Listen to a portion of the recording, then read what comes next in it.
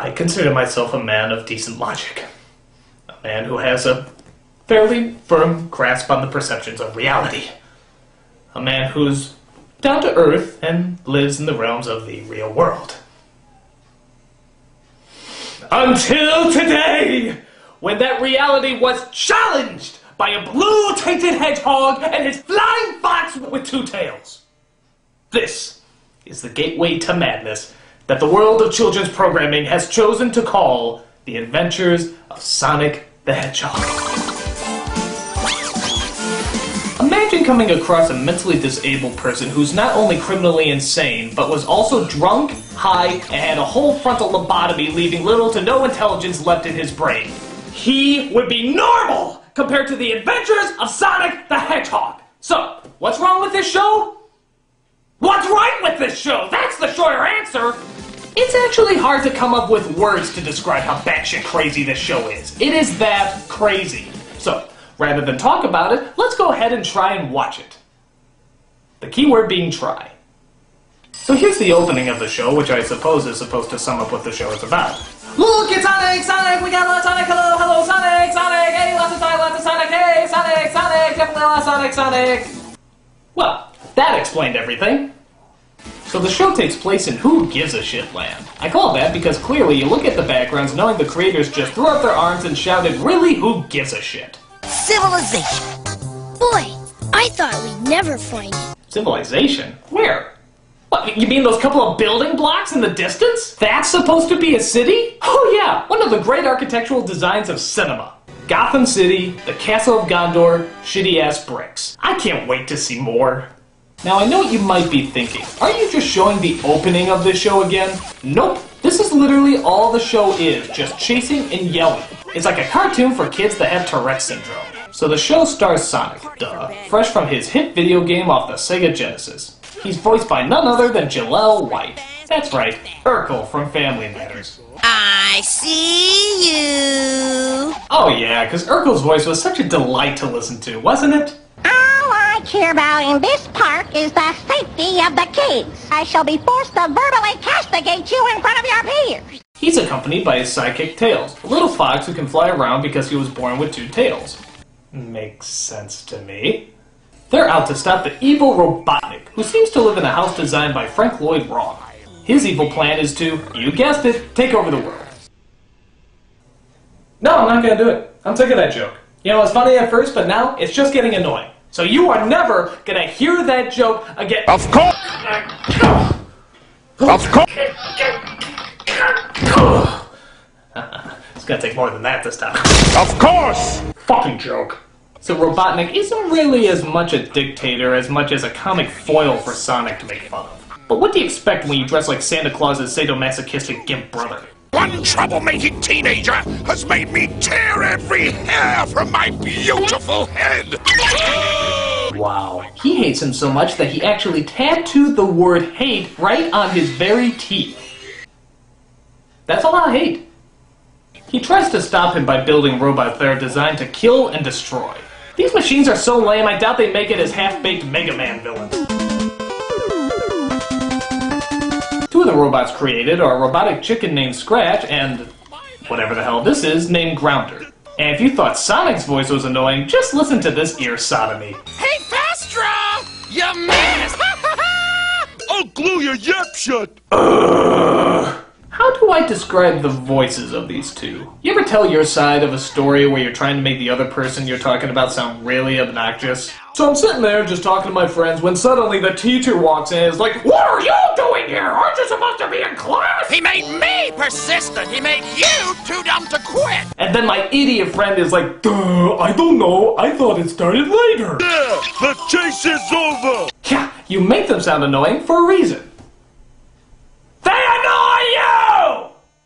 There's also a monkey named Coconuts who wants to capture Sonic on his own, often declaring war on the speedy little hedgehog. I declare open season on hedgehogs! I don't know why, but this vengeful, war-hungry monkey always reminded me of George W. Bush. Maybe it's the cowboy hat, I don't know. You can run, but you can't hide, hedgehog! He's got weapons of mass acceleration. The way Sonic always gets out of their traps is by running, of course, and putting on several disguises, as the bad guys never seem to realize there's a lot of blue, overdressed hedgehogs in the neighborhood recently. Don't crowd, don't push. Admission is free. Well, that came out of nowhere. I love how he actually winks to the audience to point out that it's him under that costume, because he's such a master of disguise that we really needed the extra hit. I'm over there. How does that work? I don't care how stupid you are. If you just say I'm over there, nobody's gonna go, oh, he's over there. Even the mentally ill aren't that stupid. Look at this animation, by the way. There is no thought, focus, or structure put into any of it. This isn't animation, it's fucking doodling. I don't want to watch something that's less entertaining than what I drew on my desk in high school. Guess you guys won't be staying for a second show. You got that right. So the whole show pretty much is just the evil robots trying to set up traps to catch Sonic and how the traps always seem to backfire. Gee, does that sound familiar at all? Unlike the Roadrunner though, this show has the misfortune of having people speak. Obviously a very big mistake. Oh, here comes the Hedgehog! Get ready to nab him! I got him! I thought you had him! I thought you had him! Oh god, Tom and Jerry had a plot compared to this! As you probably gather, this show has absolutely no basis in logic or reason. But there are just really some things that go beyond the boundaries of comprehension. Like watch this scene as they try to set up yet another trap.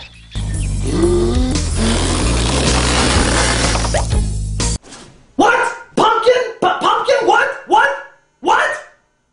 Pumpkin what? I don't care what drug-induced land you're in, you cannot blow in your hand and come up with a pumpkin. How did you even come to that conclusion? I mean, what's next? He's gonna blow in his hand and a beautiful woman's gonna come out?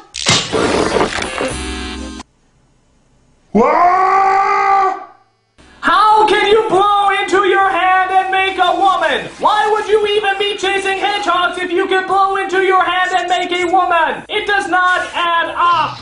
My god, how do you even advertise a show like this? I mean, what did the commercials look like?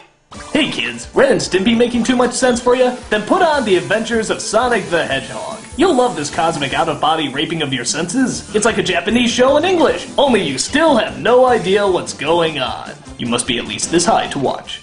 One of the running jokes, I guess, is that Sonic always has a thing for chili dogs. Where are we? A long way from the nearest chili dog stand. 2 chili dogs to go. Can we find some more chili dogs? 2 dozen chili dogs. You might still ask chili dogs. Buy chili dogs from that guy. You know, at least with other cartoons, there's some sort of rhyme or reason. Bugs Bunny with carrots, Winnie the Pooh and honey, a blue hedgehog, and chili dogs? What's the connection?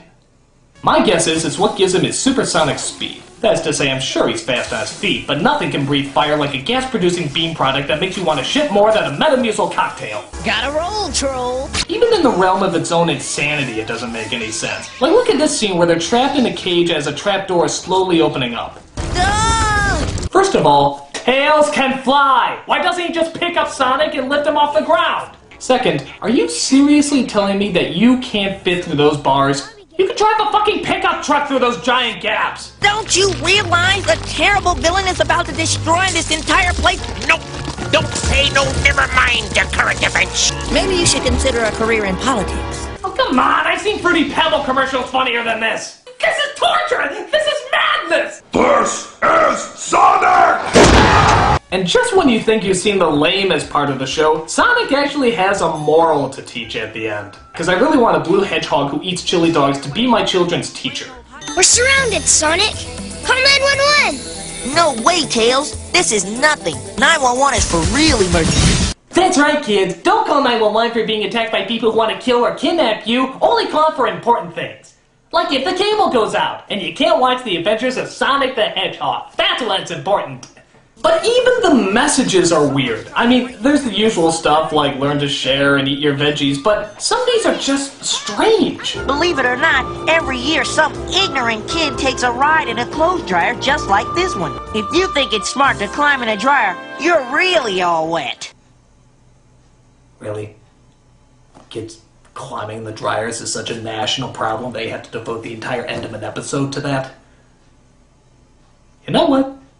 Given the intelligence of the people who watch this show, this is probably a good thing to teach.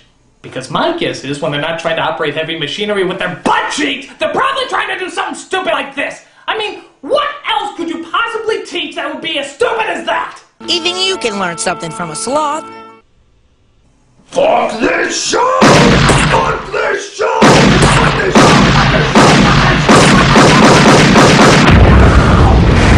This is crazy in every possible meaning of the word. Nothing about this show makes sense. It's pure bullshit. It's the kind of movie they would show Malcolm McDowell the Clockwork Orange to break his mind. Stop it, please, I beg you! Now, if you can believe it, there was actually another show about Sonic that came out the exact same time. They even got the same actor, Jaleel White, to play the lead. Because one Sonic show wasn't enough to piss us off, I guess. The show was called Sonic the Hedgehog, but later got the name Sonic Sat AM. Why? Because it came on Saturday mornings, I guess. Now, isn't that kind of stupid? Isn't that like calling the title of a show Teenage Mutant Ninja Turtles Eastern Standard Time? Look, I know it's customary to release a show after some time has gone by, but within the same fucking year? That's as crazy as the rest of the bullshit I had to put up with today! Well, forget it. I give up. I don't even want to think about the idea of this show procreating. There is no way in hell that any show connected to this character can possibly be good. I am done! Sonic, he can really move. Sonic, he's got an attitude. Sonic, he's the fastest thing alive. He's the fastest thing alive. He's the fastest thing alive.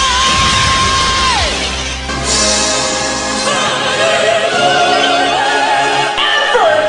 Honest to God, effort!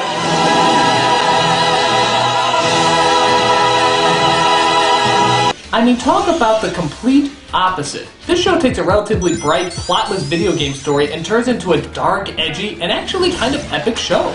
Its setting was stylish, its plotlines developed, its characters surprisingly complex, but surely you can't take something as silly looking as Robotnik and make him the least bit intimidating. Jesus! Man, even Robotnik is cool. In fact, he may be one of the coolest villains ever. Just listen to that kick-ass voice. Oh, that's good.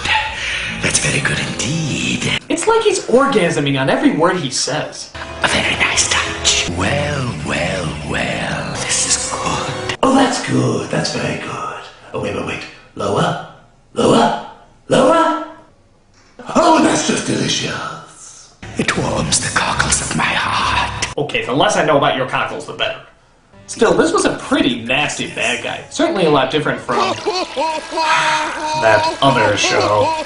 The story is actually inventive too. Unlike the other show where Robotnik's trying to take over the world, in this show, he pretty much already has. Everything is roboticized. The city, the animals, everything. And it's just Sonic and a secret group of freedom fighters who try to stop this industrial takeover and bring the green back to the forest. Wait, I can't comprehend this. An environmental message that's subtle? Yes, apparently there is subtlety in this Sonic cartoon, unlike that other show. Sonic's not alone in his battle, though. He has a team of animals that are kind of like the Care Bears, Ewoks, and Smurfs all rolled into one, if you gave them weapons. You got Tails, of course, but thankfully he's kind of downplayed. The other characters are Antoine, a cowardly Frenchman. I am hating to be such a, such a worrywart. But this terrible place is not so good for our health. We go home, yes? In fact, why don't we just surrender? Because that's all we French know how to do, right? Surrender, make love, and be unbelievably snooty. Now where's my French beret, accordion, twirly mustache, and striped shirt? Jerry Lewis. A half-animal, half-machine named Bunny Rabbot. Yeah, I know, I hate the pun too. And the big ugly old wolf says, "The better to see y'all with, my dear." That wolf is nasty, huh, Bunny? Nasty as a one-eyed snake, Sugar. I wish I had a one-eyed snake come after me. Too bad my vagina eats people. What with it being roboticized and all. And last but not least, Princess Sally, the face that launched 1,000 furries. What's a furry, you may ask? Long, touchy story. Let's just say in my Space Jam review when I said there weren't people out there who wanted to fuck bunnies, I was wrong. Oh, okay, that's a harsh generalization. But from what I can tell, it's people who are fascinated by half-animal, half-human creatures. But for some reason, centaurs are never on there. What's up with that? What do you got against the centaurs, huh? Are you anti-Sentites? Huh? I don't know. But either way, I found out this character has kind of a cult following. But here's my question. If she's a princess, where's the king? They talk about him sometimes, but they mostly hint at the fact that he's probably dead. So shouldn't she be in charge now? I know he's alive. I just don't know where. You're not really a princess. You just took the title because it sounds cute. Take some authority! You're a queen! Queen it up, bitch! They don't all have to look like Elizabeth II. You can still be pretty. But start moving forward and take some responsibility. The furries will respect you for it. This is a really cool looking world, too. It's very gritty and harsh, with more threatening robotic minions, unlike that other show! In fact, these settings are so detailed, I keep thinking they stumbled onto a Star Wars movie half the time. The Force is with you. But you are not a Jedi yet. But perhaps the biggest upset for most people is the last episode. Not because it was so bad, but because it was too good. Robotnik creates a doomsday device, half the freedom fighters are captured, Sonic and Sally discover some sort of ultimate power. They destroy the device, wipe out the city, Robotnik retreats forever, his wormy sidekick escapes in a pod, Sonic and Sally confess their love for each other, and they all live happily ever after. Or do they? Well, don't celebrate too soon, Hedgehog. Now, it's my turn. And I'm not alone!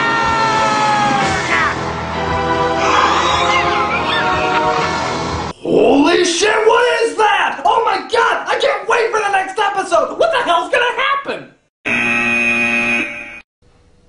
Fuck you! Why is it video game spin-offs never learn? Leaving us on a cliffhanger doesn't guarantee a sequel. It just pisses us off. And even if you do have a sequel, it doesn't always mean it's gonna be good. Just be self-contained. Oh well. That being said, this really was a great show. In fact, it's actually better than I remember it. Maybe I should have put it somewhere on the top 11 anime and nostalgic TV shows. Just consider it a number 12 spot, I guess. It literally took nothing and turned it into something. Unlike that other fucking show! They took nothing and turned it into even less than nothing! In fact, you know what it's like? It's like two students who turn in two separate projects for a class. Hey there, Teach. Here's my project. I tried to add as much character and psychological development as possible, given the guidelines, but I think I came up with a pro-environmental show that will actually make kids enjoy the forest without, shoving it in their faces. Well, this is very well put together. Strong story, good character, working beyond the material given to you. A+. Now where's my other student, Fuck Up McDumbass? Hey, Teach, here's my project, and it's awesome! It's got a lot of running, a lot of chili dogs, it's got a monkey and a chicken, and they just yell all the time, they're like, blah, blah, blah, blah, blah, blah. It's totally awesome. McDumbass, did you put any effort into this? No, I just got high. I'm the Nostalgia Critic guy, remember it? So you don't have to.